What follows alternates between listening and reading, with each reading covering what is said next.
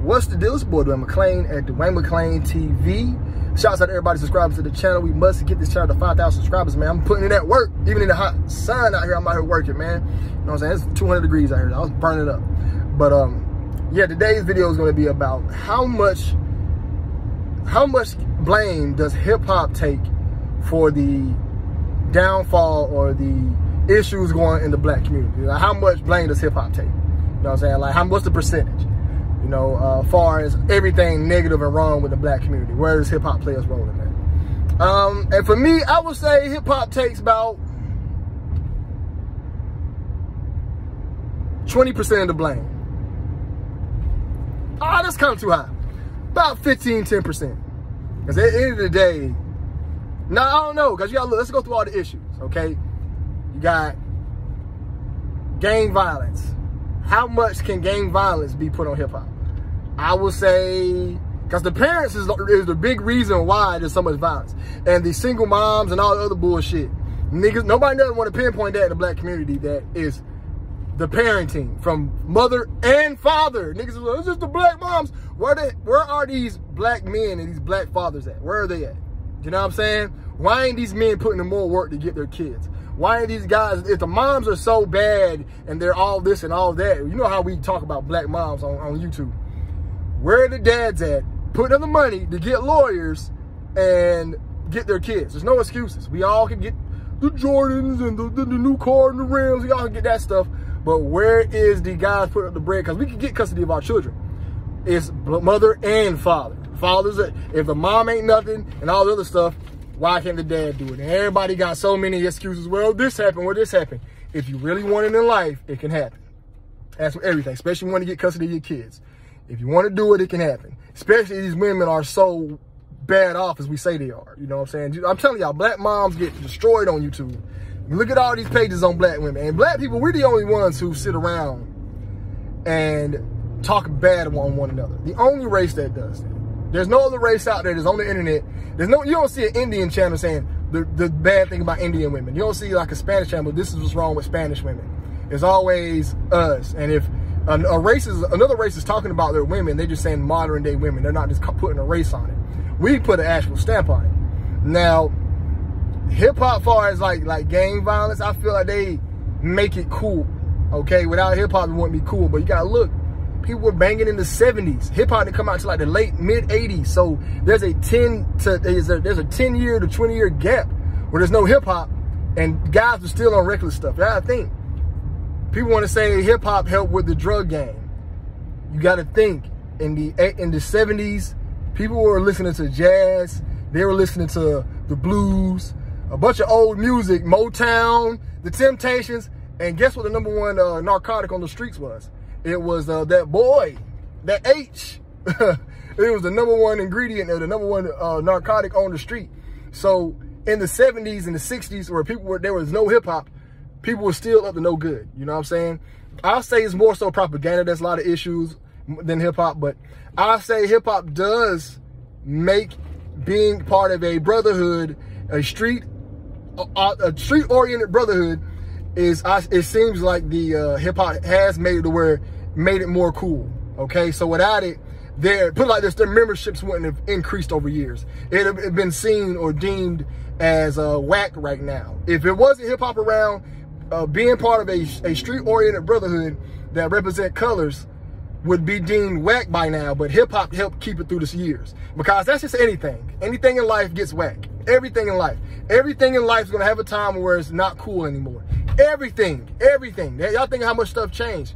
Now look how much cell phones has changed. Only a few things can last through the test of time, and some things need help. And I feel like street-oriented brotherhoods would not have made it through the test of time. From the 70s to the 60s, through the 90s, 80s, early 2000s, to the 2010s, to the 20... Right now, you can see that there's a fluctuation of guys in the media speaking about this brotherhood. You know what I'm saying? So I feel like hip hop does play a role in keeping that alive.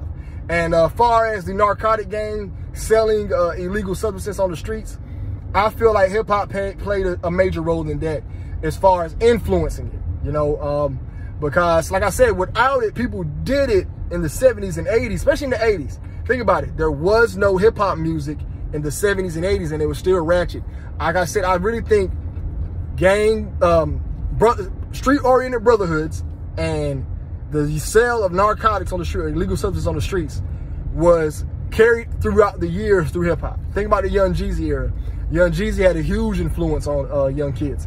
But it all goes back to the parenting. See, if we don't have good parenting to keep us away from this music and keep our character aligned, our morals in line, they're going to be an issue to where the kid is going to be really influenced by those things. You know, also, you got to look at it where, I just lost my train of thought. But like I said, even with the good parenting, kids can still be influenced by it. But they are more so influenced by going to school and being influenced by other kids who don't have the good parenting. Y'all know y'all always seen it where there's one kid who has everything made for him, and then they go out and do a bunch of stuff that gets them incarcerated. So with these people out there who are like that, most of the time when they get involved in these such lifestyles, it's because their friends and people out there who they're around is involved in it, and they see them as cool. You know what I'm saying? And they're getting picked on about having this good lifestyle. And that comes from the hip hop culture. I think hip hop started out something really good as far as uplifting the people, but it slowly turned into something negative. And I think that it was always meant to be something negative. And all those guys who started out with the fight the power stuff were just ways to reel you in and get your eyes on them, because you got to, in order to manipulate anybody, you always got to come off positive to them. So to build your trust with them, you got to come out positive and giving and nice. And then you show them the negative side of you. Now when they see that negative side, they got this perfect image of you. They're going to be more in line and more inclined to follow the negative stuff that you're doing. You know what I'm saying? And that's just how it goes. You know what I mean? So I really do think that fight the power, unity hip hop era was all fake, because all those guys were all tied to another different type of brotherhood, not a street-oriented brotherhood, but they was tied to a more of a secret society brotherhood. And a lot of those rappers, like your Queen Latifahs and Flavor Flavs and the Public Enemy #1s, all those are controlled ops. You know, Run DMCs, all those guys is with it. You know, your KRS-Ones, your African Bambatas, all those guys were tied into those secret societies. So I do think that they started out positive, but they had all intent of turning negative. You know, that's just my conspiracy of it. But I feel like, all in all, I put most of the blame on the black community as being bad parenting, laziness, we can't, and that's why I give hip hop only 10%. Because at the end of the day, you got to be a better parent. We need better parenting in the black community. We need more stand-up individuals on male and female side. We got to get to our kids and we got to raise them, and we got to become better examples for them. That's one thing that we don't ever talk about, being the best example. We all try to tell the kids, at least this mentality in our neighborhoods, that you don't be like me, but be better than me. But still watch me be this plain, non-goal achieving person. You know what I'm saying? And we see that a lot. Like, we see our parents never achieve a goal in their life. They just die a bill payer. You know what I'm saying? And some of them don't even pay bills. You know, they just, you know, they don't even earn the money for them. They just get assistance. And they just die bill payers. And they also constantly tell us, hey, don't be like me, be better than me. That's just their excuse to be lazy, you know? And they're not setting examples or going out achieving anything. So I do feel like the biggest issue in the black community has to deal with the parenting. It all starts there, because the parenting, and then if we can say 60% parenting, 10% propaganda, hip hop, all that, 10% the government, and we'll say 15% the government and putting up hurdles in front of us. And now we're left with, we had, what, 60, 20, now we're left with a 15% of, I'll just put that as other. You know what I'm saying? Other issues outside of those are the ones in that 15% that's causing that issue. So 60% parenting, 10, now I would say 70% parenting and 10% each other one. Hip hop, culture, propaganda, government putting up hurdles, and other, 10% each. Because most of the time I feel like black people, we don't take enough blame ourselves. And we got to point the finger at the white man. We got to point the finger at the hip hop music. We got to point the finger at everybody else except the finger at ourselves, that we're just lazy,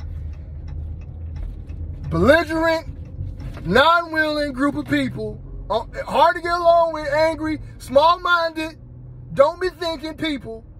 We just got to look at our people and say, we just messed up right now. Y'all got to do better. Y'all got to get yourselves right. Go get therapy or something. Go get your health right.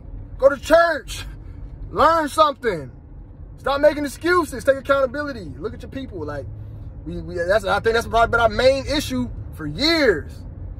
Yeah, we don't never take accountability. If you look at our people, we'll never say, hey, man, get off your behind, man. Get up. Do something. I'm about to get some points. When I run over something, I get points. If I run over a can in the street, I just run over a Cold Stone cup. I'm making my goal, like, to run over any can I see. You know what I'm saying? But, yeah, get up and go do something. Go be productive. Y'all just want to sit around, go to work. Hey, I went to work today, man. So, be productive, man. You know what I'm saying? And I catch myself in these situations. I'm like, dang, I'm lazy. I don't want to do nothing. Why am I like this? You know what I mean? And it comes from, I looked at how I was raised, you know what I mean? Like, just situations. Seeing what I seen when I grew up, you know what I mean? Like, those situations do that to us, you know what I mean? So that's what I mean by that. Like, we got to start taking accountability somewhere as a group. And yeah, I do feel like hip-hop has a really negative thing on our society. Influence.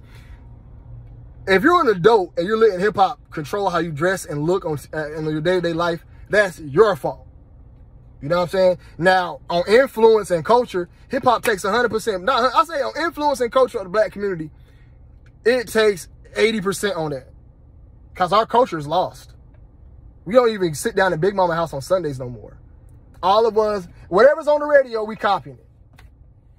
All our women do the same stuff. I feel like our men do it. It's about 50-50 on both sides. We want to talk about women copying this. I always like to look at the men and point out where we're going wrong. Because I can't vouch for women. I can't tell y'all what the hell y'all doing wrong. I'm not a woman, so I don't know. But I can look and go off the substance of it, like the bird's eye view or the glass, or outside looking in from a perspective of a man to a woman. But for our men, we do just as much as copying from the TV as women do. Just as much. All y'all had man purses last year. Why you got, I'm about to run over a bottle. I missed it. Did I get it? I did get it. Okay. I'm about to run over something else. I'll go through this parking lot. There's always some trash. I'm about to run over something else. This is what I do, y'all. No life. That's when you get old. You get enjoyment out of running cans over in the street. I'll be out here looking for them. If you hit a squirrel or an animal, that is you get more points.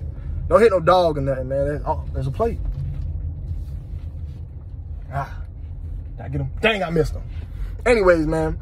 But, all right, pizza man, I go hit you. But, yeah, man, black people got to take some accountability somewhere at some time. We got to, you know what I'm saying? And we got to look at it that way, you know what I mean? But it is what it is. You know what I'm saying? I love my culture the way it is, but I feel like I can care less what we doing. You know, oh, there's a cup. I'm about to get it. Got him. Where'd it go? I know I heard it. Yeah, I got him. But, yeah, man, we got to look at it like that as a people, bro. That's what we got to look at as a people. We got to start taking some accountability. You know what I'm saying? And fellas, we just as copycat as women when it comes to hip-hop culture, copying all they swag and all they negative stuff. You know, hip-hop take a big influence on the culture. But as far as our community and our issues, 10% of the problem. 10%.